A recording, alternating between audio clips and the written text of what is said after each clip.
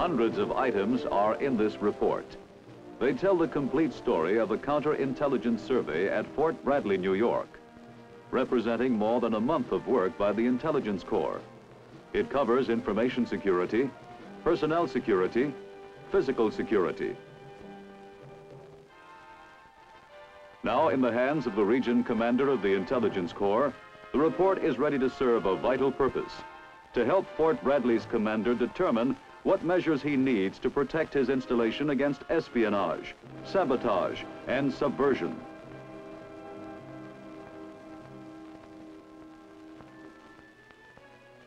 Part 1 of this counterintelligence survey left the team of 3 INTC special agents as they were beginning the preliminary tour of Fort Bradley.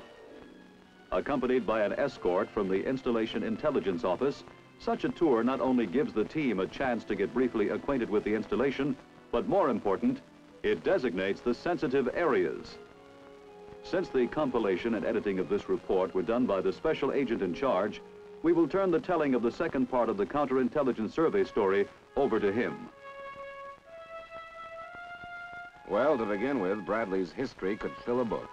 It went back to 1741. Indians, Revolutionary War, and all of that. Part of our job was to dig into this historical background, but some of it could easily affect Bradley's security. How? Well, take an old battery like the one at Fort Bradley.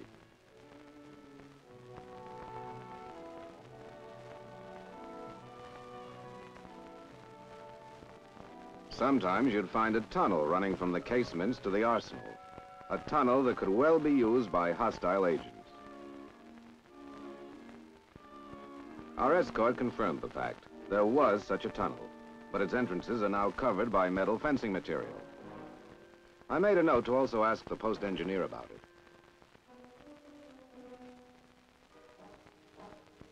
Fort Bradley used to be one of the main defenses of New York Harbor, but that's history. At the time of our survey, there seemed to be little, if any, coastal protection. Some portions of the bay area were properly fenced, but most of it was wide open. Small boats could land and discharge persons directly into the reservation. Swimmers could come ashore. There was no point in commenting about it to our escort, since this was just an orientation tour. Driving on, we came to some buildings used for sensitive ordnance material. How secure they were, we couldn't tell at this time. But judging from the properly fenced-in transformer located in the same area, it seemed that security was certainly not being ignored. A little further on, we came to a bowling alley, a good morale factor. It goes without saying, higher the morale, less opportunity for subversion.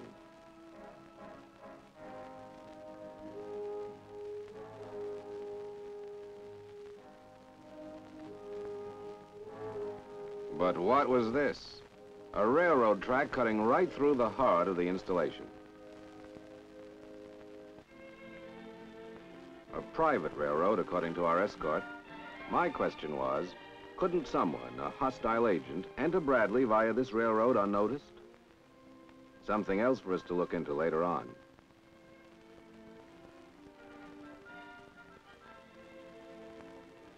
So far, I thought Bradley was definitely a security-conscious installation, but it didn't have tight security. Driving along the southern boundary, we saw excellent fencing, the best. Strange, isn't it? A good protective fence, yet back there a few moments ago, apparently no protection against an open coastal area and a private railroad running right through the installation. That's the way it goes. A counterintelligence survey reveals many contradictions. Now to tour the outside of the installation. We saw nothing that looked as though it could affect the security of the installation, just some industrial buildings quietly engaged in turning out food products.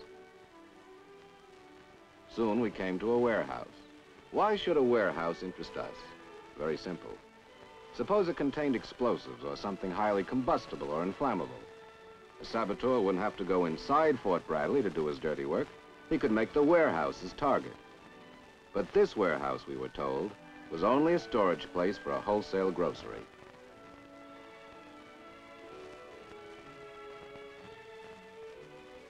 Well, that'll give you an idea of what a survey team might find on an orientation tour of an installation. It was time now to look into Bradley's security needs at closer range. Since the extent of an installation's security requirements depended on its mission, our next move took us to the office of the Installation Intelligence Officer. Bradley's mission. Here you are. To provide field maintenance, logistical support, and technical assistance for all missile units in the area. It's all yours. What else? Based on this mission, how important would you say Bradley is? Bradley's importance? Big question. Well, you see, Major Harding, our evaluation of Bradley's security depends on how vital the installation is. For example, what would happen if the installation were destroyed or neutralized? How would it affect our military capabilities? If this post were destroyed or neutralized, it'd be a big loss. A loss not only as far as trained personnel is concerned, or cost of equipment, but the chain of supply and maintenance in certain vital military areas. Couldn't other installations nearby take over? Could, but take a look at this. Now, let's say Fort Pershing took over. To supply its vital military customers, Pershing would have to contend with routes of travel through heavily congested communities, a complex of bridges and vehicular tunnels. It'd take hours, days. No, Bradley is a vital link in our chain of defense. All of which told us that Fort Bradley had better have good, tight security. Yes, the more important the installation, the more protection it needs. From this point on, our job became a minute inspection of the installation. For this, we needed blueprints, and for blueprints, we went to the post engineer. Can you read blueprints? It's part of our job, but we're not experts. We'll be needing your help from time to time, Major. Well, just say the word. Now, let's take a look. Now, these are the temporary buildings. T-103, 106, 7, 8, and 9. Over here are the permanent buildings, 21, 22, and 30. These are sensitive areas. This is Bradley's original boundary where the railroad is now. Oh, Major, that railroad. Does the installation have any control over the trains passing through? Not very much. You see, the railroad company owns the right-of-way. Of course, the provost marshal keeps a pretty sharp eye on it. Trouble is, legally, we can't get rid of it, and we need all of the area on both sides of the track, especially with this ordnance expansion program. Sometimes you've got to make the glove fit the hand. Excuse me. Sure. I didn't say so, but I thought to myself, a tight glove can cramp your fingers, sometimes stop the blood circulation. But such things, for diplomatic reasons, you keep to yourself. Make a mental note. Add it to your yardstick in measuring an installation's security requirements. Fencing and bridging might be costly, but worth it. Now, is there anything else I can do for you? Well, Major, can you furnish us with blueprints on water, power supply? And one other thing. You got anything on hidden tunnels? Oh, you mean the hidden tunnel over at the old battery? We heard there was one. Yes, it runs from the gun emplacements to the arsenal. In fact, there's a branch that opens on Bearskin Bluff. We'd like to take a look at it. Well, just let me know whenever you're ready. Well, thank you, Major. Now, in the meantime, if you can give us some blueprints. With blueprints to guide us, Bradley's mission always in the back of our minds, we got started on physical security. Fences, gates, more fences, more gates. During those first few days, we saw dozens of them. Our photographic record was beginning to tell the story of a counterintelligence survey. Al, our photographer, the youngest member of the team, was piling up experience as quickly as he was piling up still shots of Fort Bradley. Paul, our authority on security regulations, kept adding to the checklist. The fact that Fort Bradley was considered such an important installation increased our workload. Sometimes we operated together, sometimes separately. And that way, we were able to cover a lot of ground. Good examples of security and exceptions. To a great extent, military installations are like human beings. They have their good points and weaknesses. Take some of those fences and gates we inspected. There was the 8-foot cyclone chain link fence with an 18-inch, 3-strand barbed wire overhang, extending outward. One of the best. Then there was a gate. Enough ground had washed away from under the one corner of the gate to allow a thin person to slide under when it was closed. Another good fence, but a security weakness had occurred. Thick shrubbery could not only obscure a hostile agent's movements, but could help him climb over without any difficulty. These are fine, Al.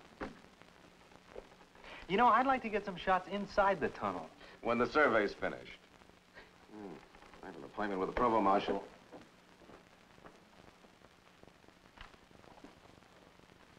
Oh, Paul, I'll go over these checklists with you later, all right?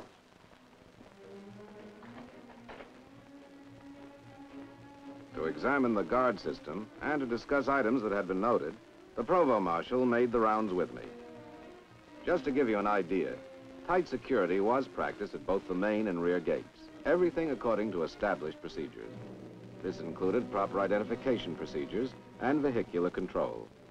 If someone had an improper identification or no identification at all, the guard would first telephone the person or office to be visited to determine if the visitor was expected. If he was expected, he'd be given a visitor's slip to be signed by the person visited. The slip giving time of arrival and departure would then be returned to the guard.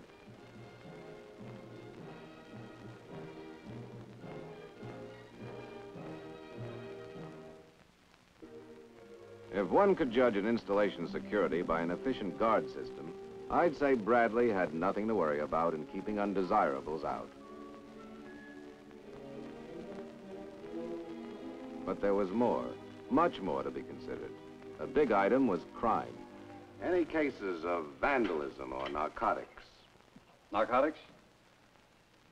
As for vandalism, well, about a month ago we thought we had something.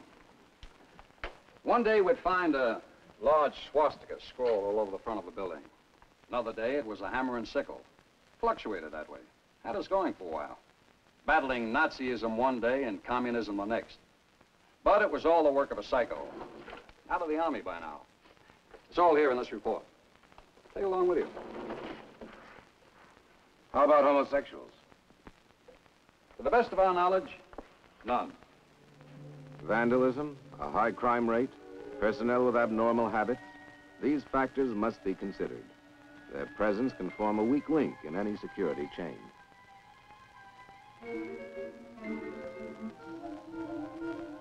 A vital link in any installation security chain is its firefighting capabilities. The capacity to safeguard material needed for our defense. But Bradley's equipment was suitable only for fighting the ordinary kind of fire, like house fires. This condition, I felt, should be brought to the immediate attention of the installation intelligence officer.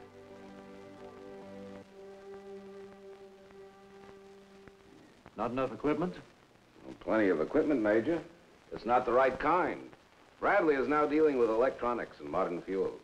Let a fire break out and... We've had it. I'm afraid so, Major. Bradley's mission is practically begging for a new fire truck.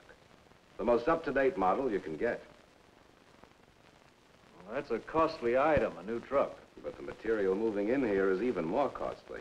We don't like to be unreasonable with our recommendations, Major. No, you're doing okay. Keep going. The budget's our problem. An on-the-spot recommendation. A chance for the commander to correct the fault before it showed up in our counterintelligence survey report. According to our checklist, we were covering a lot of ground. Our photographic exhibits were piling up. Like the other batch of stills, the latest one showed examples of some security problems still to be resolved. There were buildings with good protective lighting, and buildings which for their new use needed better equipment. My boys were doing a good job. They examined fire escapes, power lines, drain pipes.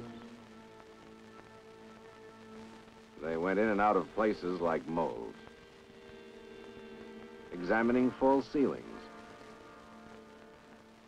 underground areas where a saboteur or an espionage agent could operate, with access and escape through unprotected gratings.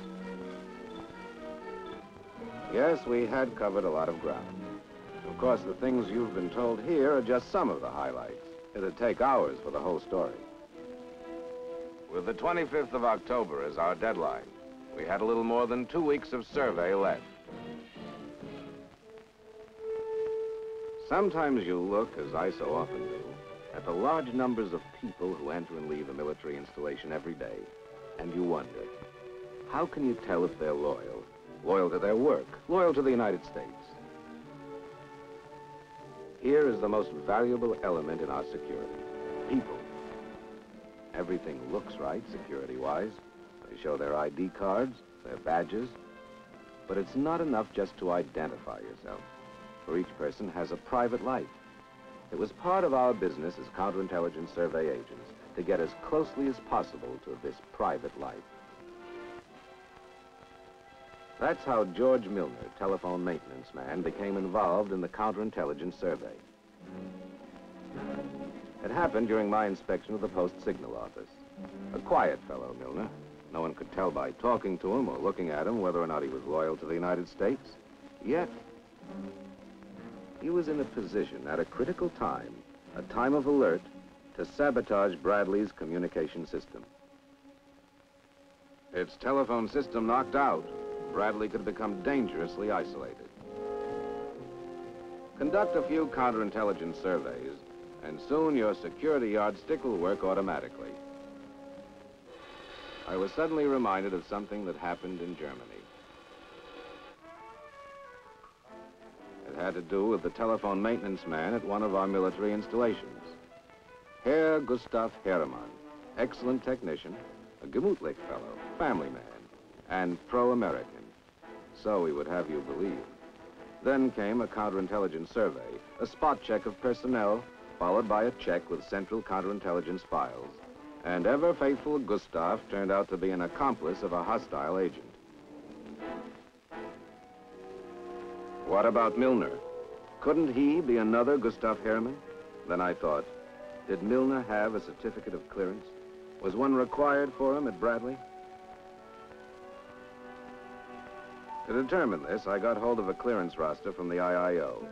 Milner's name was not included. To be sure that Milner's name was not left off the roster by mistake, I checked his personnel file in the Office of Civilian Personnel. If Milner had a valid DA Form 873, that is a certificate of clearance, then the roster would be in error. No certificate of clearance. Right then and there, I made a note to recommend that a proper security clearance be required for Milner's job. Not to hurt anyone's livelihood or discredit his loyalty, our aim at all times is to provide proper security based on the importance of Bradley's mission. By this time, we were well into our inspection of personnel security. Using the clearance roster as a guide, we spot-checked about 20% of the civilian personnel folders. In each case, roster personnel had a valid DA Form 873, Certificate of Clearance, showing to what category of classified material a person was authorized access.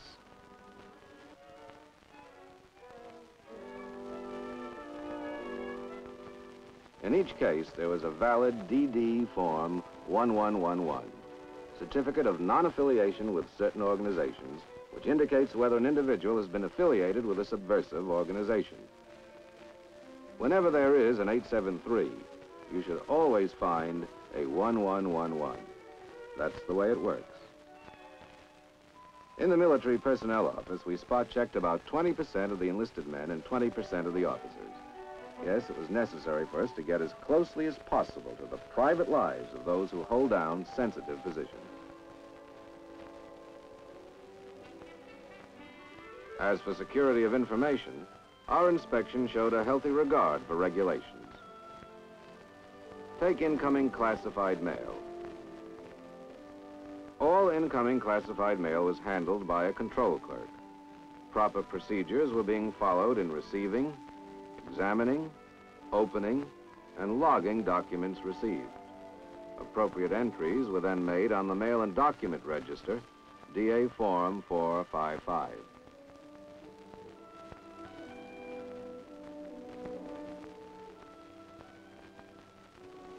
In Fort Bradley's classified library, there was further evidence of good security. First, the name of anyone requesting classified information was checked against the clearance roster. Before a person could remove classified information, a temporary receipt had to be signed. DA Form 1203. The receipt would be held until the proper return of the document. That sergeant knew AR 380-5 like he knew his serial number. Of no less importance than a security-conscious worker is a good container for storing classified defense information. Bradley had such containers, the 4-drawer variety, built of steel, with a Group 1 built-in 3-position dial-type combination lock meeting military and federal specifications. We found these containers in every sensitive area. Each container carried a DA Form 727, showing the number of the safe and the date on which the combination was last changed, and the names, addresses, and home telephone numbers of persons being responsible for the container. Well, once again, that'll give you an idea of the hundreds of items we covered in the past 3 weeks. Our inspections, photographs, interviews had fully covered the essentials of physical security, security of personnel, security of information. We'd reached the end of a minute counterintelligence survey of Fort Bradley, and it looked as though we were going to meet our deadline. What else was there to do?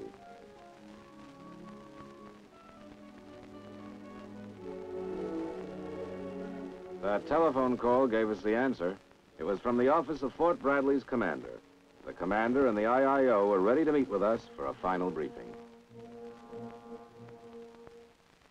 This has to be corrected, I know that. We're happy to report, sir, that Bradley's present security measures are not far afield from its counterintelligence needs. Well, that's good to hear. Before I continue, sir, I'd like to say on behalf of my team that we received the greatest cooperation wherever we went, sir. Thank you. There's one point I'd like to emphasize that has to do with our recommendations. They're not to be considered as absolute. We realize that you here at Fort Bradley, as well as at other installations, do have budgetary problems. Well, that's true. And I'm very glad to hear that you realize that. So if any of our recommendations would take too big a slice out of your budget, sir, please tell us and we'll try to make other recommendations. Well, that will do. Now, in that regard, you mentioned something about perimeter fencing. Well, sir, if perimeter fencing would prove too costly a proposition, you might concentrate on just fencing the sensitive areas and still maintain proper security. Fine. That'll be a big help. Now, we've already made several on-the-spot recommendations, sir.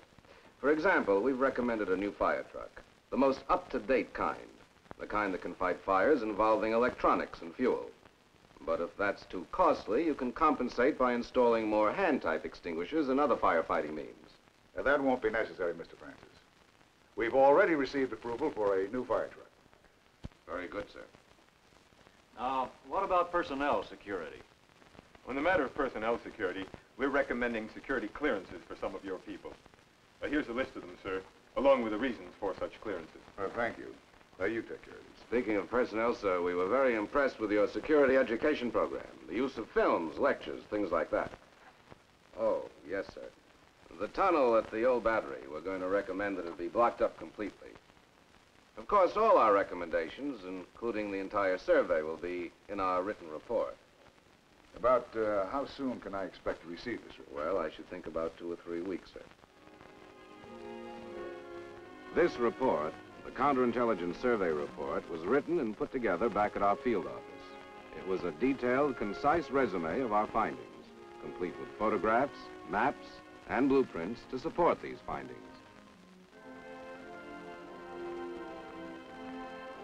On 20 November, 6 weeks after we'd been assigned to the job, the INTC Region Commander had the report. And a monumental job it is, to say nothing of its importance to our national security.